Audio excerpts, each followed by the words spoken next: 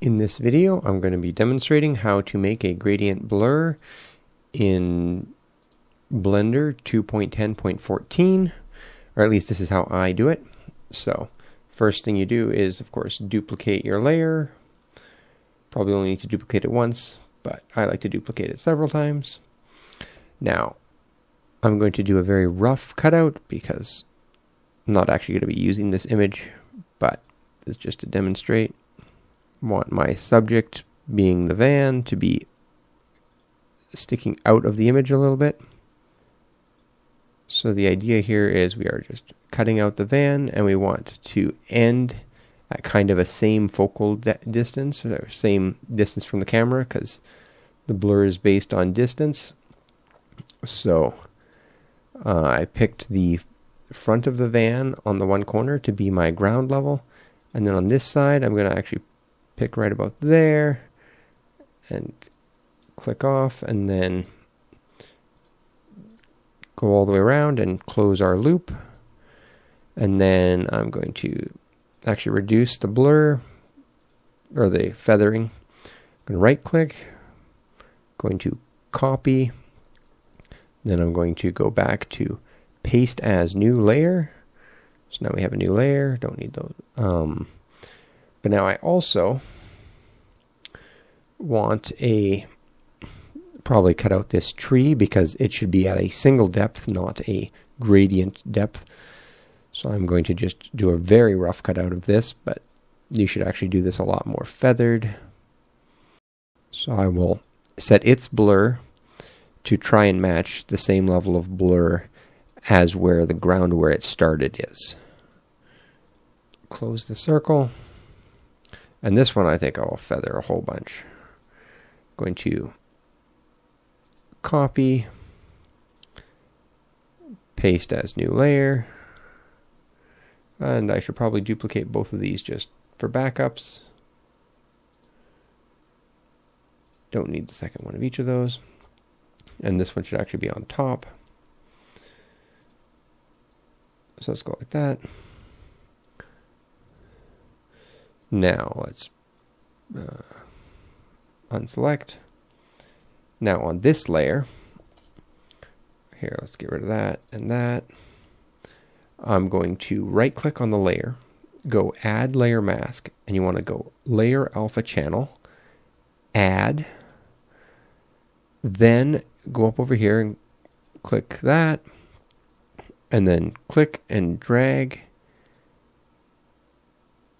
and that is backwards from the way we want. So let's move that up, because whatever's totally visible is going to be totally blurred, and whatever is totally invisible will be totally unblurred. So I'm going to just, and I'm kind of doing it at a bit of an angle because my ground kind of goes off that direction and tapers off quicker here, and I want these trees, because they are closer, to be less blurred than these trees.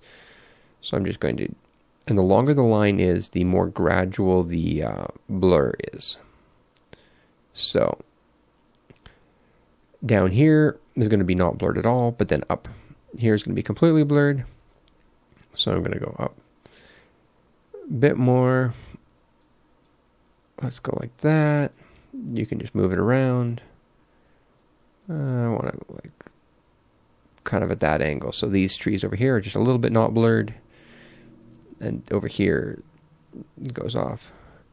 Now right over here it should be completely blurred, so maybe I need to move this down just a little bit.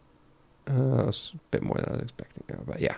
Okay, so now I'm just going to hit enter, and if I like it, I'm going to go over here, right click on that, hit apply layer mask.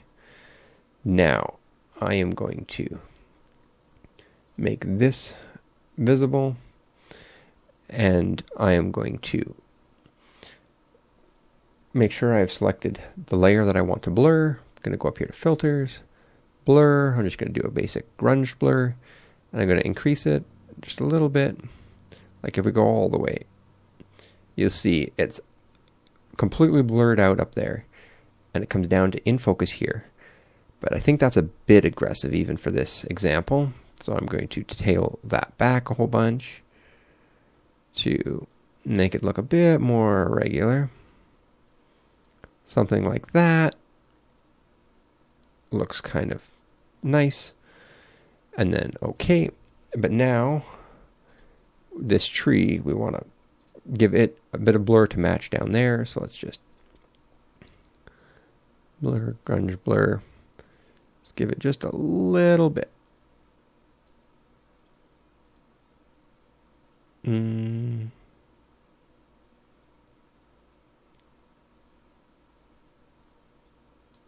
Let's give it that.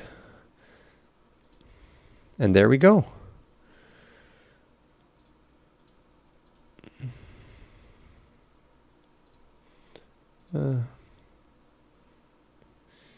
So the rocks are pretty smooth here, and it just gets more and more blurry as we go up to where it's just completely gone over there. The vehicle's still in focus, and the gravel you can see, but it just gets more and more blurry. It's like over here, it's quite a bit more blurry. Now, just to see what we're looking at here. So, not blurry, blurry, not blurry, blurry, not. So, here. So it just gives it that nice bokeh or whatever. So that's the original image. And there we are. I hope this helps. Thanks for watching.